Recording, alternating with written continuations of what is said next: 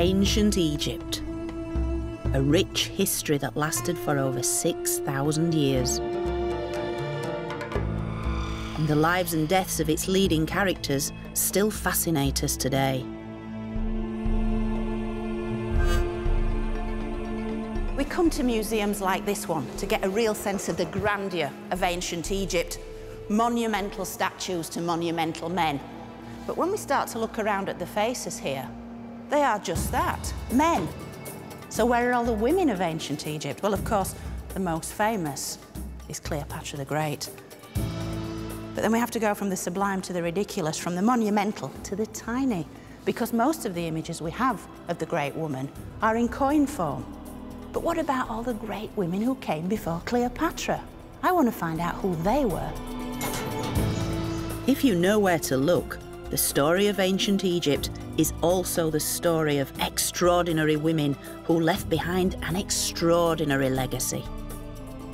Here she is, Arsinoe, Pharaoh, the goddess. Ancient Egypt was a society in which women had more rights than anywhere else in the ancient world. And I'm going to be looking at 4 of my favourite women of power. Each one a trailblazer who, in different ways, paved the way for the rest.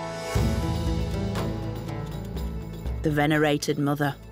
Might look like a hole in the ground, but this is where it all began. The powerful leader. Look at me, I am a pharaoh.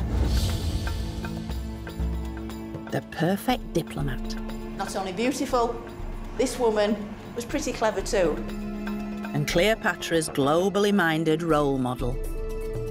She knew that knowledge really was power. Together, they created a legacy of female authority that would influence not only Cleopatra, but generations to come.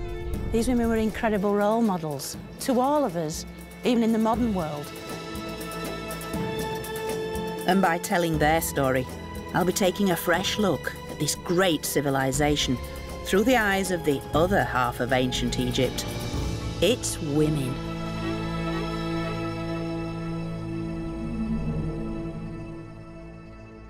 Watch hundreds of exclusive history documentaries with a subscription to History Hit. Our goal is to bring you award-winning documentaries that cover the events and figures that have shaped our world all in one place. Delve into the history of the ancients with History Hit's exclusive offering of documentaries. Explore with us the enchanting Temple of Karnak, or take a deep dive into the fascinating prehistory of Scotland. We also aim to bring you the stories and legends that shaped our world through our award-winning podcast network. Sign up now for a free trial, and Odyssey fans get 50% off their first 3 months. Just be sure to use the code Odyssey at checkout.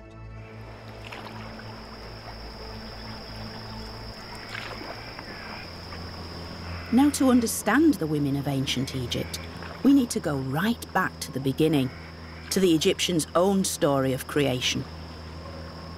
A story that gave its female characters unparalleled powers and status. Powers inherited from the very gods themselves.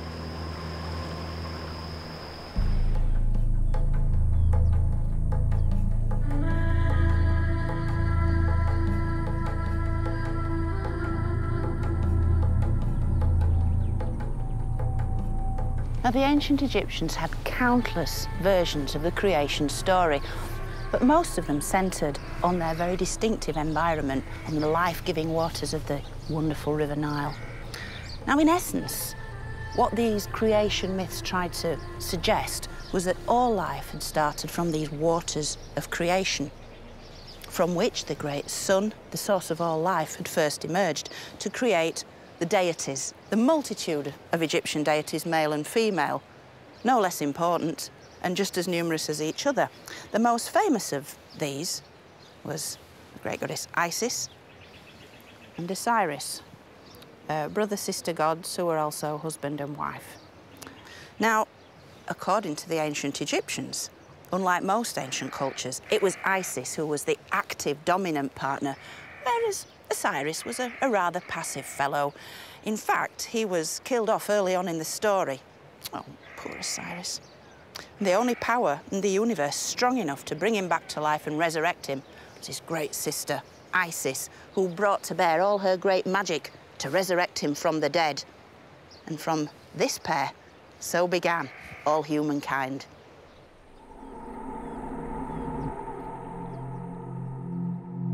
Such stories of Isis, this powerful mythical woman, are in many ways key to understanding how women had such prominence in Egyptian life. For Isis was venerated as a divine mother figure. And the first real woman I'm going in search of gained her own power and prestige as a mother. She lived in the early time of the pharaohs, known as the Old Kingdom, more than 4,500 years ago. And her name was Hetep-Heres.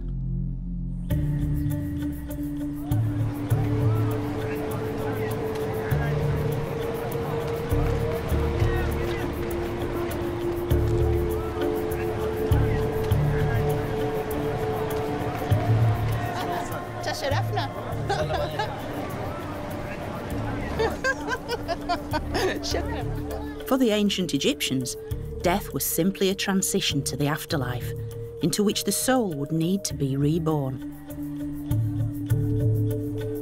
And to house their souls as well as their bodies, the Egyptian elite built ever more elaborate tombs. The most spectacular such tomb is the Great Pyramid of Giza, final resting place of the powerful Old Kingdom leader, Pharaoh Khufu. Everybody comes to Egypt to see these, and they are very big, they are very grand, and they are very imposing. But I'm here today to see something even more interesting, just over there.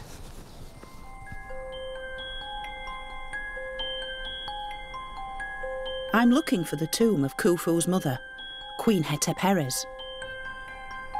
For as mother of the king, it seems that Khufu wanted her to be buried close by to ensure his rebirth into the next world. So I've come here to find the source, to find the origins of this whole entire site. And it all started here. Might look like a hole in the ground, but this is where it all began. This is the entrance to the tomb of Hetep-Heres, and I believe it was this mother's life-giving force that shaped this entire plateau forever. Now, in Hetep-Heres' day, this landscape was a very special landscape.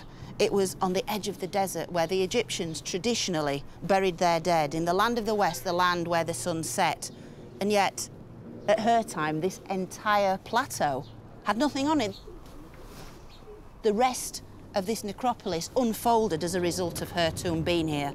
And it was filled with the most spectacular golden treasures, because 20 metres down this steep shaft at the very bottom is the burial chamber, and Hetep-Heres' personal belongings, covered in gold, were found there in 1925.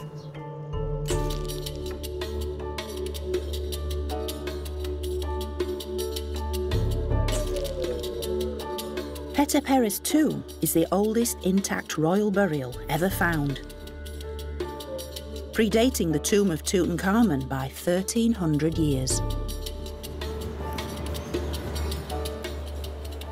And all the contents of that tiny little tomb came here, to this quiet corner of Cairo Museum.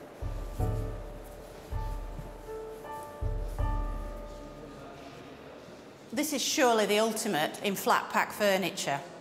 This is the bedroom suite, if you like, of the great Queen Hetep-Heres. It's absolutely stunning. We've got her bed, her silver headrest, one of her gold thrones, and all manner of gold-covered boxes. And among these boxes, a unique collection of jewellery was found. These spectacular silver bangles which she would have worn up each arm. These are bespoke, and if you look very carefully, you can see they're all slightly different sizes. They start off quite large, and then they get increasingly smaller towards the wrist. They would have fitted no one else, and these are kind of made to measure just to fit her, just to fit the great queen. It's absolutely extraordinary to think that this is like 4,500 years old.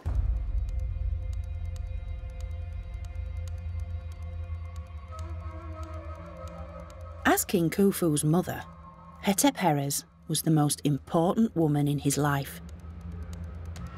So he made sure that her tomb was filled with all the luxuries she would need in the afterlife. Now, this fabulous gold carrying chair, which was given to Queen Hetep-Heres by her son, is a fantastic work of art. Her titles are inlaid in these fine gold hieroglyphs. Down the back of the chair, inlaid in this dark ebony wood. You can see the little figure of the bee and the plant. And right immediately below that is the vulture. And that means mother. Mother of the king of Upper and Lower Egypt. The next sign is a golden falcon. Follower of Horus.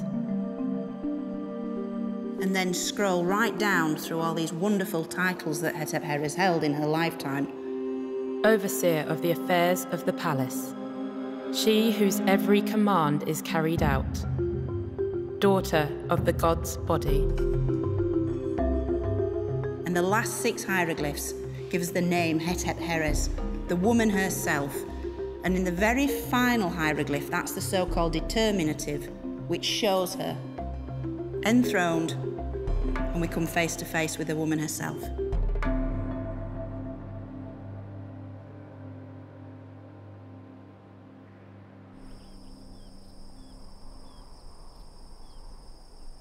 Being the mother of the king certainly had its perks, and being carried around was one of them. For a slightly less royal ride in the desert, I've asked Fatih and Ibrahim for help. Now, this wonderful thing is a replica of Hetep-Heres' carrying chair, and I'm going to try it out now. It really symbolises how precious this royal woman was, that like the goddesses, she was carried around. She was far, far too important to merely walk across the ground. So she was carried everywhere in a chair like this one. Mumkin? Shukran. Wahed, Ethnain, Talata, Alpha. This is so good. This is really good. I wouldn't like to go very far in it, though.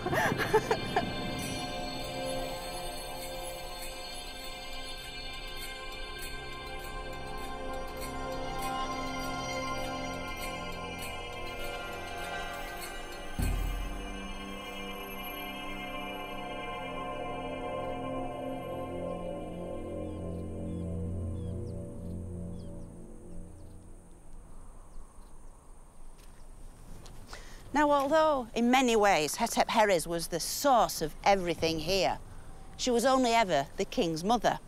She may have given birth to him, guided him throughout his life, and enabled him to enter the next world. But she was only ever royal mother, unlike my next mighty woman of power, the ultimate Egyptian pharaoh. Move forward over 1,000 years to my next choice, another great royal woman destined to become one of Egypt's greatest pharaohs. Her name was Hatshepsut.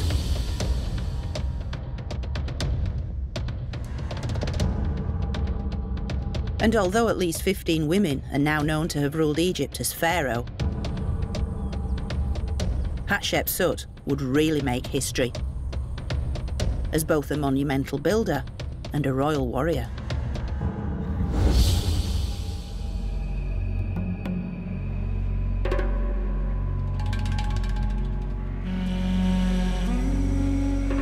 Although Hatshepsut was of direct royal descent, becoming pharaoh wasn't so straightforward and required some skillful political manoeuvring. At the death of her husband, the reigning pharaoh, her stepson and heir to the throne was too young to rule, so Hatshepsut ruled on his behalf and was eventually crowned king. But how did she hold on to her power?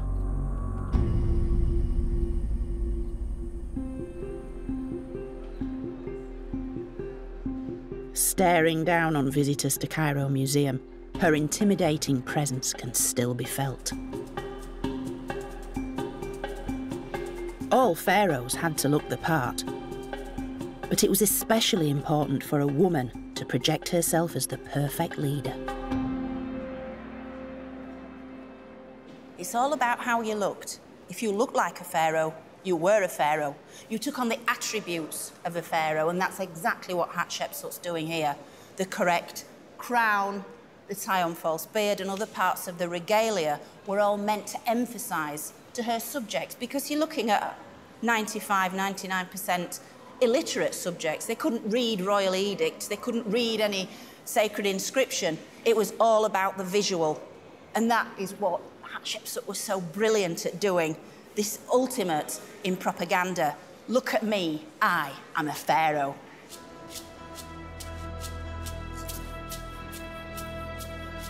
Wearing a tie-on false beard was considered a divine attribute of the gods. All pharaohs had one, and Hatshepsut was no exception.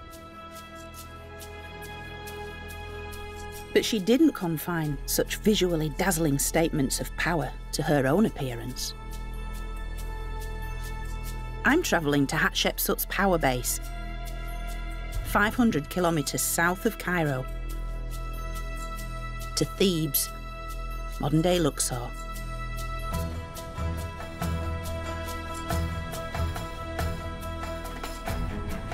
For here, Hatshepsut remodelled the landscape with a whole series of monumental buildings, the most famous, her sublime funerary temple at Deir el-Bahri.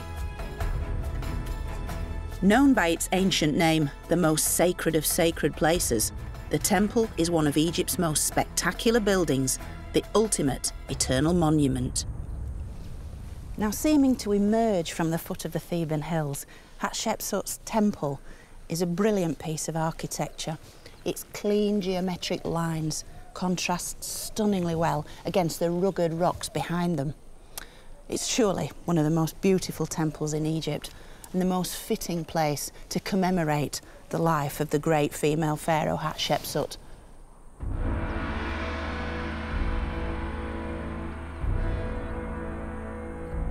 The setting of the temple is indeed awe-inspiring.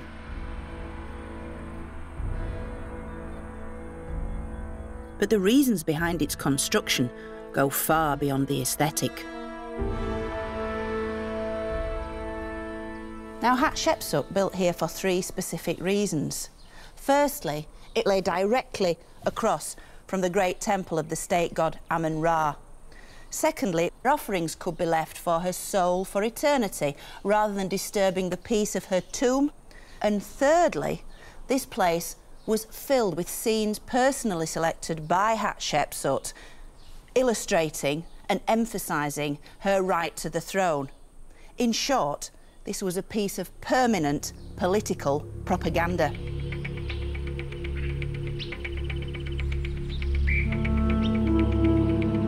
But Hatshepsut wasn't just a builder. She was also a military commander, twice leading campaigns herself against Egypt's enemies in Nubia. And some of the offerings discovered at Deir el-Bahri hint at Hatshepsut's military capabilities. She led her troops into battle on at least 2 occasions. Texts describe her as a conqueror, she who will be a conqueror, flaming against her enemies. This very special thing, it's a votive offering, representative of an axe blade, a copper alloy, and it's inscribed with Hatshepsut's names and titles. And I think, in a single object, it encapsulates this female pharaoh, this woman warrior. It's a wonderful thing.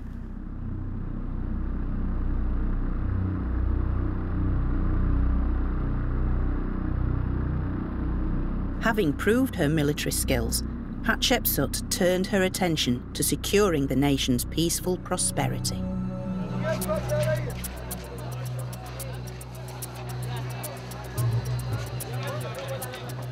She formed economic alliances that brought wealth into her country, trading with kingdoms like Punt to the south on the Red Sea coast.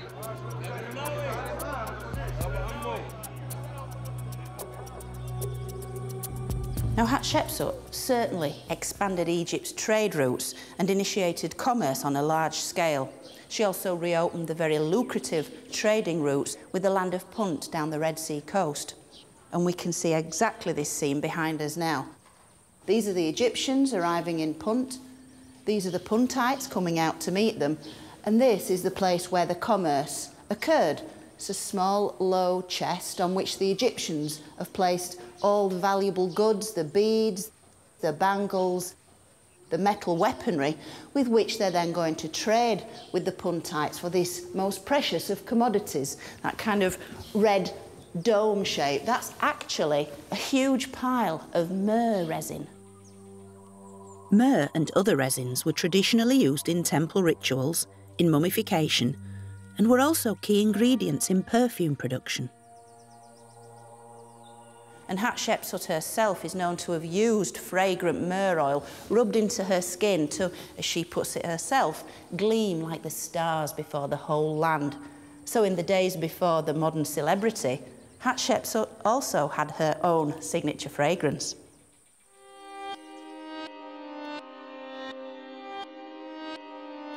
The details in such scenes certainly help piece together how Hatshepsut managed to hold on to power for over 20 years. But through one intriguing object, I can even experience a little bit of time travel. That's quite amazing. This small alabaster vessel still has its original contents after almost 3,500 years. And her names and titles are again inscribed on the front. But look inside. It's the actual imported resin. This is the stuff that's referred to on the walls at Deir el-Bahri. And here it is. It's amazing. It's as if we can smell the past. We can't just see it, we can't just read the words. It's contained in this very vessel.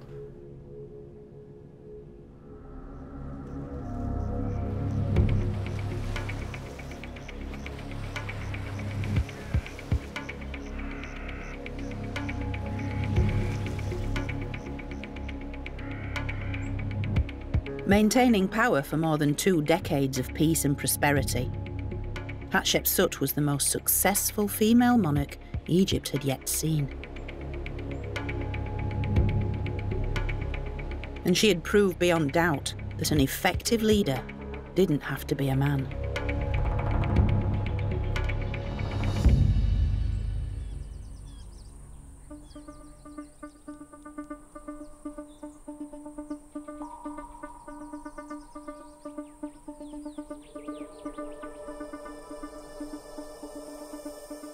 As part of Hatshepsut's master plan for posterity, she commissioned 2 pairs of pink granite obelisks at Karnak Temple.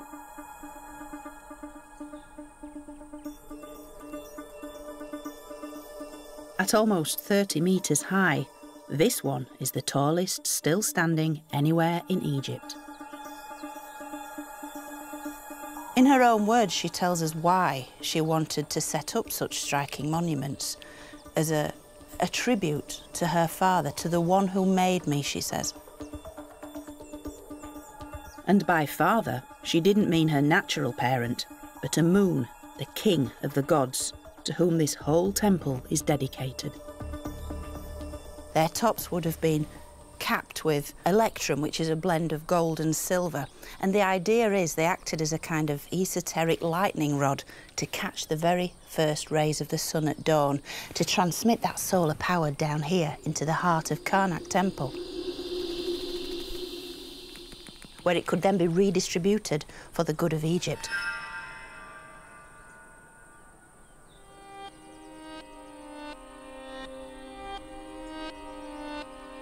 Karnak Temple is the place where the god Amun was worshipped.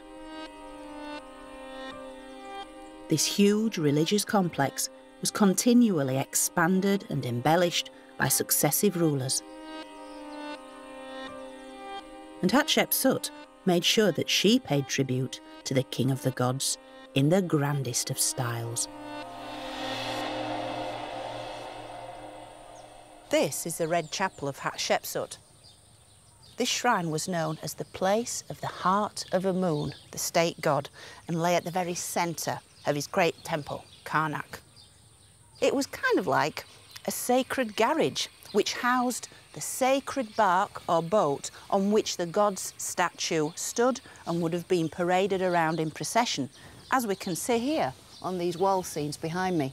You can see the rows of shaven-headed priests bringing in the sacred bark on which the statue of the god is housed, hidden behind these little curtains to keep him from profane eyes. And the bark itself is being greeted by the two co-rulers, the young male pharaoh, Thutmose, bringing up the ceremonial Rhea as a kind of glorified magician's assistant. He's burning incense to welcome the god's arrival. And yet centre stage is Hatshepsut herself. Make no mistake, she's the most important figure here. She is the senior partner. She is the child of God.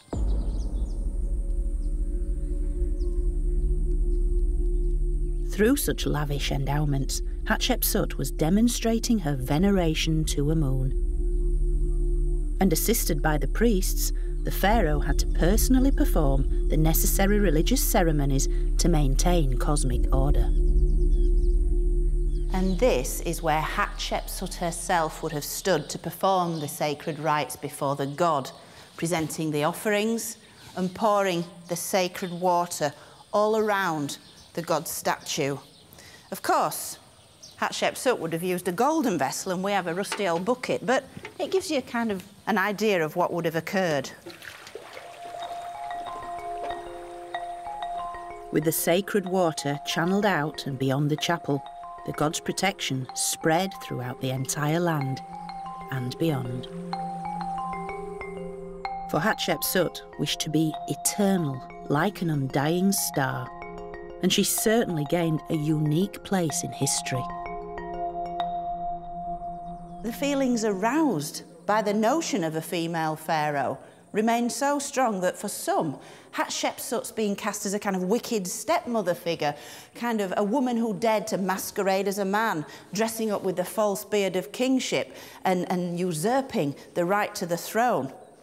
For others, however, she's a huge inspiration, an amazing woman who kind of led the way for generations to come.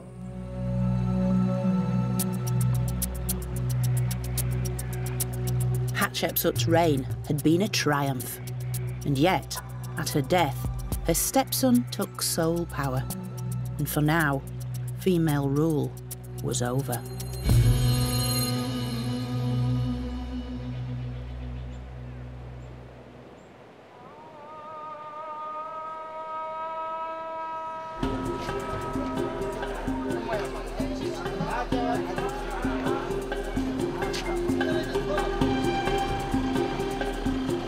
Leaders like Hatshepsut reveal ancient Egypt as one of the most egalitarian societies of the ancient world, where women could achieve high-powered roles, own property, make business deals, earn equal pay, and go to court. It may all sound reasonable now, but it was highly unusual back then.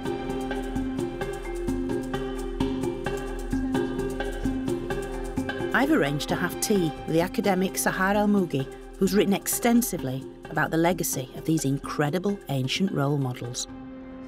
Tell me, Sahar, in terms of the female rulers of ancient Egypt, when you were growing up, was it easy to find out about them, about their legacy? Because I know there's very little in the Egyptological literature about them. They seem to have been swept very much under the academic carpet. But what's the situation in Egypt? Was it different for you? I grew up not knowing about those women, except in bits and pieces, in boring history books at school. In the process of writing, I was like getting to know my mothers and grandmothers. And that's why in my writings, those female goddesses come back to life as inspiring figures. The amount of power that I received from knowing about them through my own eyes, it was immense. It was magical. It was like, wow, this is where I come from.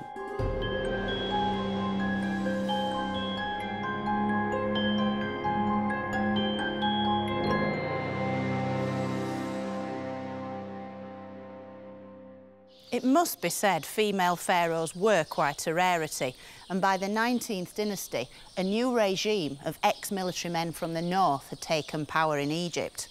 Men were now very much in control, and the royal women had to find other tactics.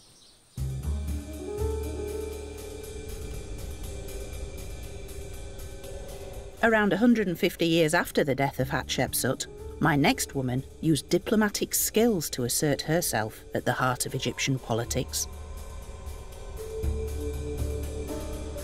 Her name was Nefertari.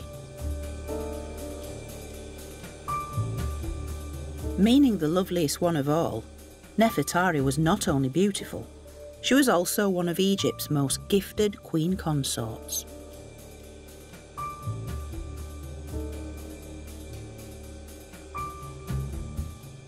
As a very young woman, Nefertari had married a prince who would become one of Egypt's most famous pharaohs, Ramses II.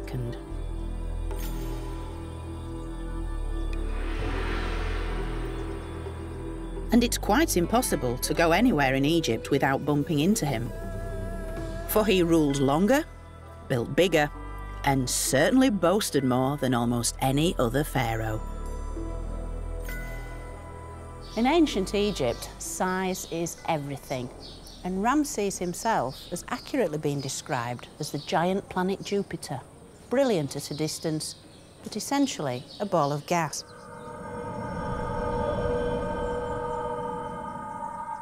And this really cuts to the heart of his policy of quantity over quality. The bigger, the better. And this is wonderfully expressed by this statue here. We can see Ramses on a colossal scale, while even his favourite wife, Nefertari, clutches at the back of his leg, not even as high as his knee. So in order to find out more about her, we have to travel beyond Egypt's traditional boundaries.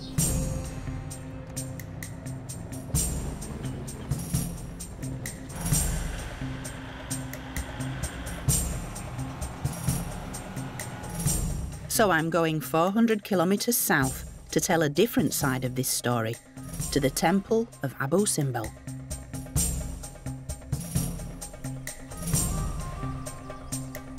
As one of the most monumental examples of pharaonic might, it was built on the border with volatile Nubia and was designed to strike fear and respect into all who sailed past along the Nile toward Egypt.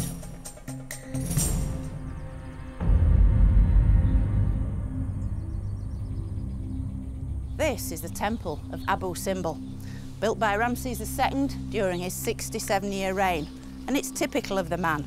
It's massive, it's monumental, and yet it's only one of the temples at Abu Simbel. In short, it's only half the story. The story I'm really interested in is next door. Within a temple dedicated, for once, not to Ramses, but to his wife.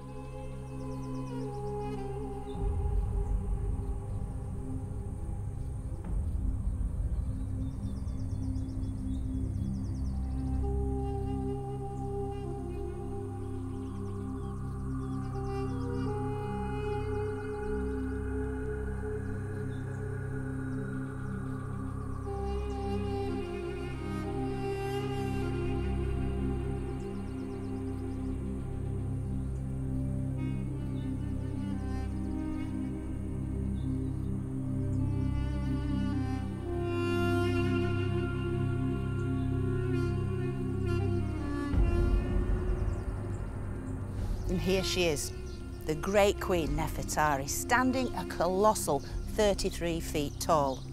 And if you look very carefully, you'll see she's just that little bit taller than her famous husband Ramses II because of the tall feather crown she's wearing.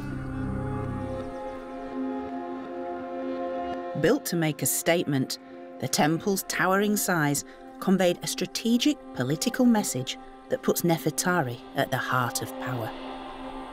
And so for Ramses to erect these massive statues of his wife, he's really bringing into play every force at his disposal, including the good lady wife, the little woman at home, quite literally, but out here in Nubia, in the wilds of this desert landscape, these volatile tribespeople, he needed her help, and she was a very potent force. Her colossal, striking image reveals that Nefertari was the ultimate trophy wife. صباح الخير. صباح الخير. Welcome. شكرا شكرا.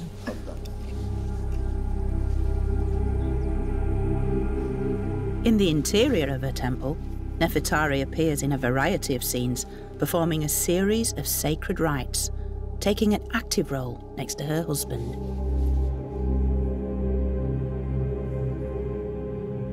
She's got her arms raised. She's encouraging her royal husband, Ramses, who's in that classic pose of an Egyptian pharaoh, smiting the enemy. Basically, this is a state execution. They cower at his feet. He holds them by the top of the head with the hair, and once they're in that position, he brings the weapon down on their head, literally bashes out their brains. And all the while, Nefertari on the sidelines as a kind of royal cheerleader, if you like. Two sides of the same coin, but of no less value than a husband. It's a very, very potent scene. There is definitely no doubt that this was a royal double act.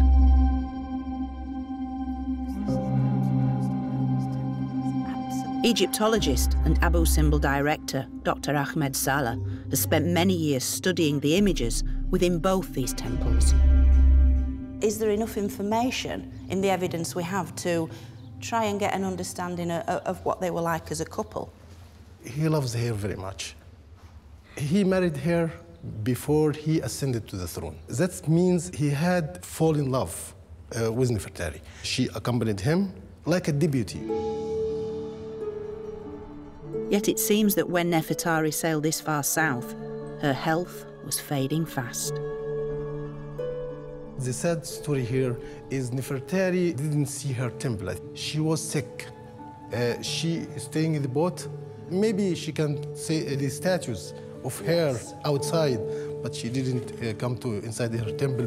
What a shame she could only view the exterior. At least she saw her statues. This is a sad story. It is a sad story. Yeah, I think this is the last time of Nefertari.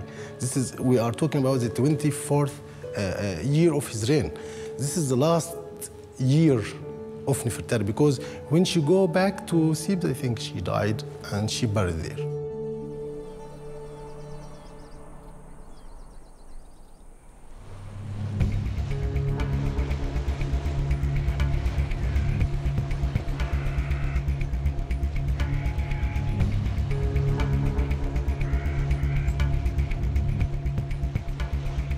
I'm travelling back north to get inside Nefertari's tomb, the place where I can find more evidence of the woman herself.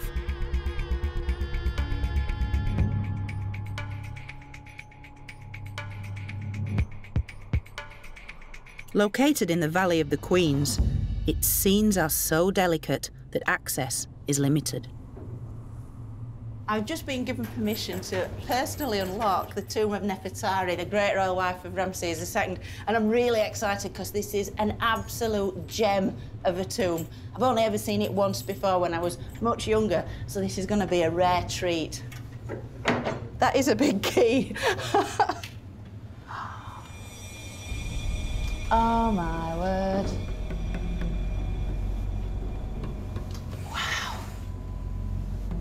Oh, wow. Oh, wow. Covering 520 square metres, its brilliant jewel-like images vividly depict her journey into the hereafter. The scenes just continue one after another after another. There's nothing here left to chance. Nothing's thrown in simply as a little bit of pretty decoration. It's like a machine functioning to keep Nefertari's soul alive in the next world.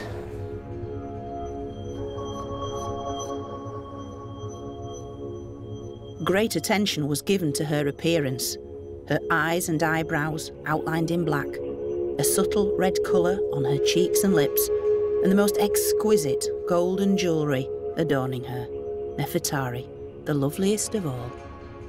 Her name implies incredible beauty, and she really lives up to this name that she has. She's the ultimate high-maintenance woman. She was certainly beautiful, but one particular wall scene shows Nefertari in the company of Thoth, the god of knowledge and literacy, who was selected for a reason.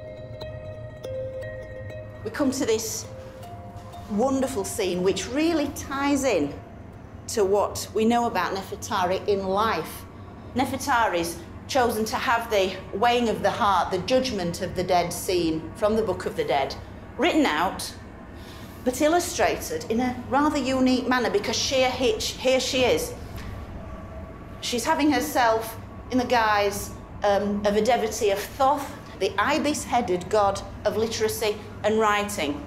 And the emphasis on writing can be seen on the scribal palette, which stands between Nefertari and the god Thoth. And there she's presenting herself before Thoth. She says, "I am a scribe. I am a scribe." That's quite an emphatic statement. Not only beautiful, this woman was pretty clever too.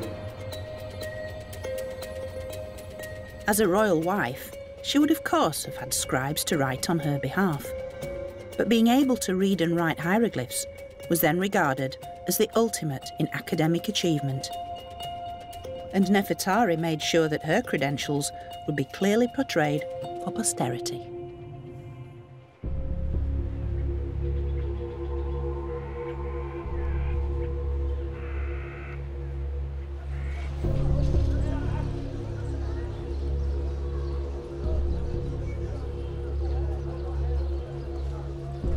Being the wife of such a domineering husband would also have required a considerable amount of gentle persuasion and soft power. Skills best shown in diplomatic correspondence exchanged with Egypt's great rivals, the Hittites of Anatolia in modern Turkey. Nefertari is known to have corresponded with her opposite number in the Hittite heartland, the great queen Pudahipa. And it's amazing that one of these very letters has actually survived. Nefertari would have composed her own letter in the Egyptian language, and then a bilingual scribe would have translated it into cuneiform and then embossed it on small clay tablets. This is the exact letter that Nefertari wrote to Pudahipa. It's obviously a replica, but it really gives a flavour of the very words of our great royal wife Nefertari. It's full of warmth, full of sisterly felicitations. To my sister Pudahipa, great queen of the Hittites, may the sun god of Egypt and the storm god of the Hittites bring you joy. And may the sun god make the peace good forever. And at the very end is this very touching reference to the greeting gifts she's sending the Hittite queen. I've sent you a greeting gift, my sister. For your neck, a necklace of pure gold, and some coloured linen to make a royal robe for your husband, the king. Sending such greeting gifts to the monarchs with whom you corresponded played a crucial role in the diplomacy of the ancient world. If we actually look at Nefertari's ear, we can see something which encapsulates this idea. Because regardless of all the gold, all Egyptian royals were dripping in gold. Everybody knew that gold was as common as dust in Egypt. You only have to pick it up, wrote the ancient correspondents. But in Nefertari's ear is a silver earring, of far more value. Not only that, it isn't even an Egyptian earring. It's a style of Greek earring, because these silver pieces of jewellery were sent to Nefertari from the Aegean area. So in faraway Greece, they knew about Nefertari, and these earrings were sent to her, and she wore them with great pride throughout her life. So there's rather more to this jewellery and frocks business than at first meets the eye.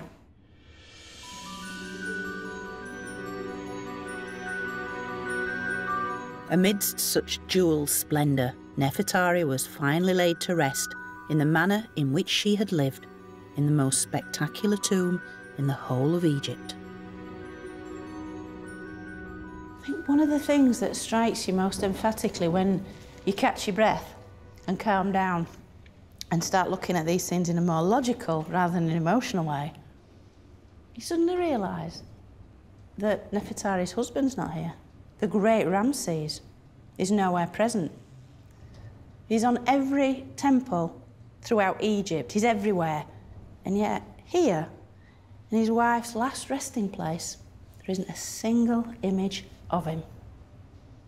Now, of course, Egyptologists have postulated many theories about why the great Ramses wasn't actually portrayed in his wife's tomb. I personally prefer to think that she herself thought, well, I've lived with him for so many years, and in the next world it'd be wonderful not to have to listen to him forever. But whatever the real reason, there's no doubting the importance and influence of Nefertari as queen of one of Egypt's best-known pharaohs.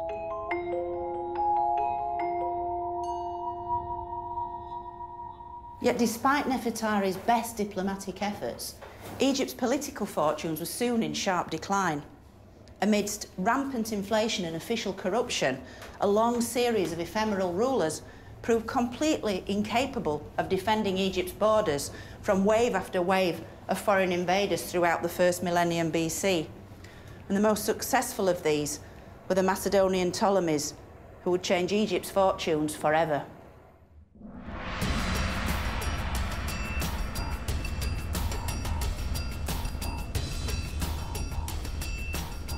900 years after Nefertari, a new era in Egypt's history produced the first female pharaoh of the Ptolemies, Arsinoe.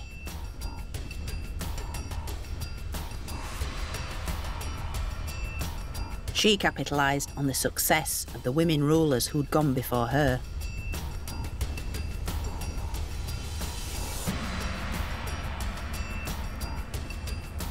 Arsinoe was able to bring together two worlds, the Egyptian and the Greek, building on a legacy inherited from the most famous Greek of them all, Alexander the Great.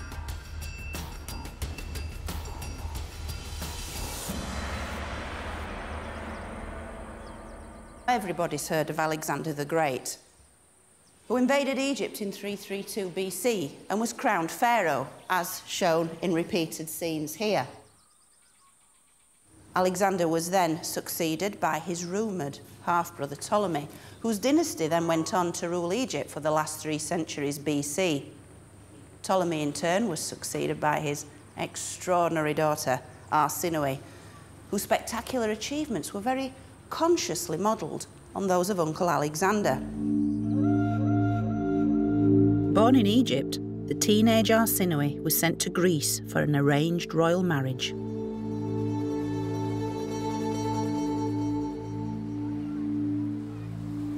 Then, at the death of her husband, the king, and a second disastrous marriage, she fled for her life back to Egypt. But having acquired a taste for power, Arsinoe persuaded her younger brother, the pharaoh, to marry her. He would be her route to the crown. In one move, Arsinoe became ruler of 2 worlds, Egypt and the Greek Mediterranean.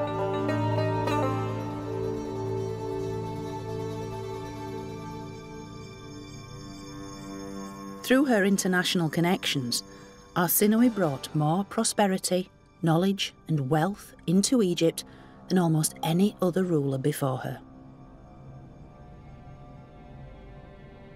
The bronze figure is all very interesting because you have Arsinoe almost giving the queenly wave, if you like, a very regal posture. She's striking. But look what she's carrying in her left arm. It's a cornucopia, which is a kind of Greek pointed vessel, but within it, all the bounty, the fruits, the flowers, the wealth of Egypt, and there isn't just one cornucopia, but two. She's bringing double the amount that anyone else can possibly bring.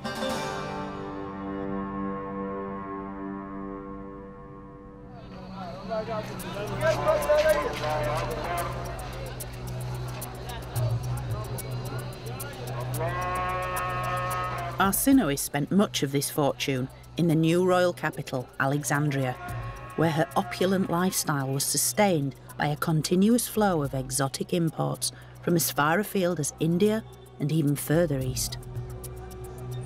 And as goods like ivory, silk and jewels poured into the country, the rest of the population thrived too, as Egypt became the greatest marketplace on earth.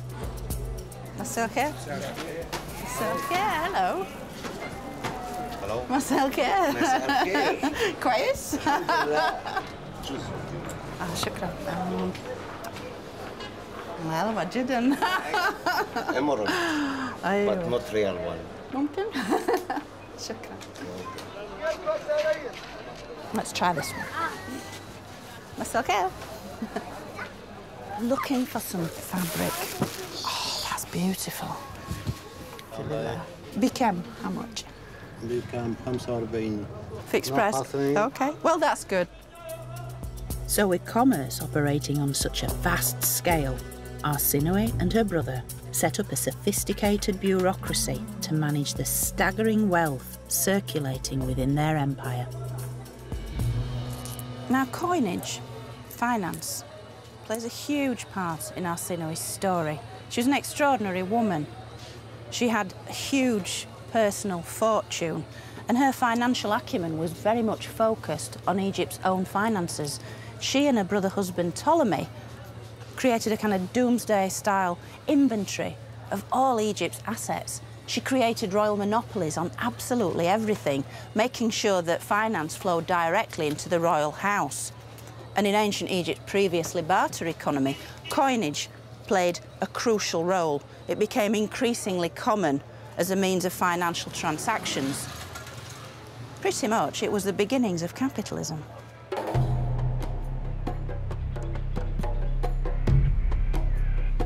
Under Arsinoe, Egypt was once again a land of plenty and wealth.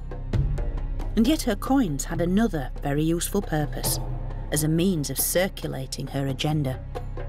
This coin shows Arsinoe wearing the Greek diadem crown and a veil over carefully styled hair pulled back into a bun. At first appearance, the epitome of a standard Greek queen. This is the perfect portrait of an elite Greek matron. Very respectable looking, very well coiffed, very well dressed. And yet, if you look really, really closely, just poking out in front of her ear, just looks like a very tasteful little earring. But it's actually a ram's horn. It's the ram's horns of Alexander the Great. Arsinoe is using this very, very subtle device to say, I am the successor of the great Alexander.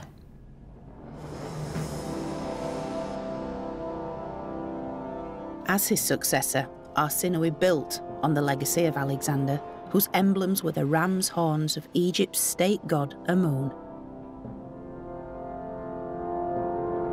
And so by adopting this symbol herself, Arsinoe was tapping into an ancient force, this single, subtle image confirming her place as the ruler of two worlds.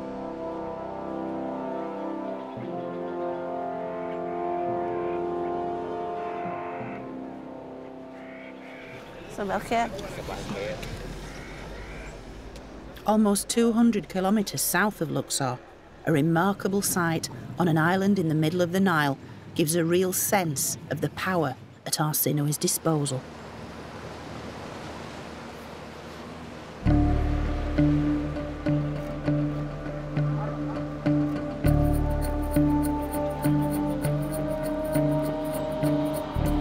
Now we know that every temple in Egypt housed statues of Arsinoe as the resident goddess alongside their traditional deities.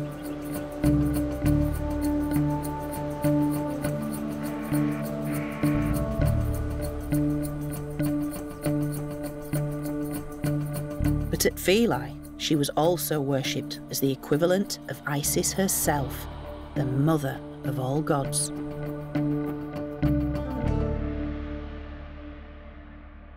Philae Temple has rightly been dubbed the Pearl of the Nile. It was the cult centre of the great goddess Isis, and in many ways it was kind of an outpost, both in terms of its southerly geographical location and that this was the very last place in Egypt where the ancient gods were worshipped as late as the 6th century AD. But not only was Isis worshipped here, Arsinoe too was the resident goddess. In fact, it was through the international influence of Arsinoe that Isis goes global.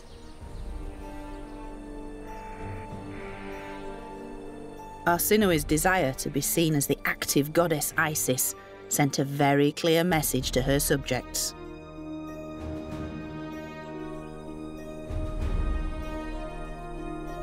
She had certainly played a fundamental role in shaping Egypt both at home and abroad. But Arsinoe's many achievements were only possible because of the countless generations of incredible women who'd gone before her. And it's in one specific image she paid permanent tribute to all of them. Follow me this way. Here she is, Arsinoe, Pharaoh, the goddess. She's got all her regalia on that emphasises just how much power this woman has. And it's the crown, the focus of so much recent research that can tell us so much. We can even deconstruct it to tell Arsinoe's full story. If we start with this crown, this is the red crown. It represents northern Egypt and very much embodies the idea that Arsinoe ruled from the royal capital Alexandria on Egypt's northern coastline. Next of all, we have the two tall feathers at the top and the cow's horns, as worn by the great royal wife Nefertari, wife of Ramses II. And then we move on to the twisted ram's horns. Of course, various forms of ram's horns are associated with the great state god, Amun-Ra, a favourite deity of Hatshepsut. And finally, at the very heart of this very special crown, the sun disk, the great creator of all life, takes us right back to the Pyramid Age and Hetep-Heres, the Queen Mother. So by taking on this crown, Arsinoe is telling us she's taking on the accumulated powers of all these great women who were in power in Egypt from so many centuries before her. It's a wonderful thing.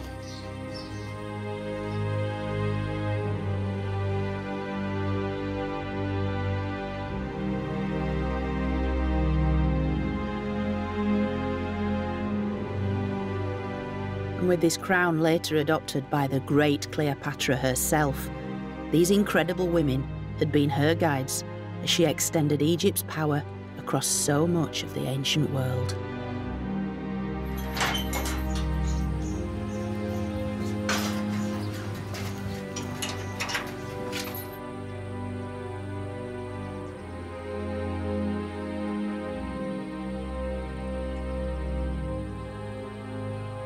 Now, I must say this journey for me has been an incredible opportunity to engage with ancient Egypt in a new and very fresh way. It's allowed me to investigate the lives of some incredible people, for amazing women. These women were incredible role models to all of us, even in the modern world.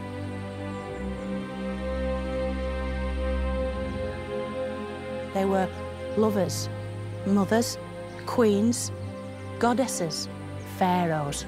They were incredibly strong, they were incredibly capable, and they underpinned the whole of this fantastic ancient civilization.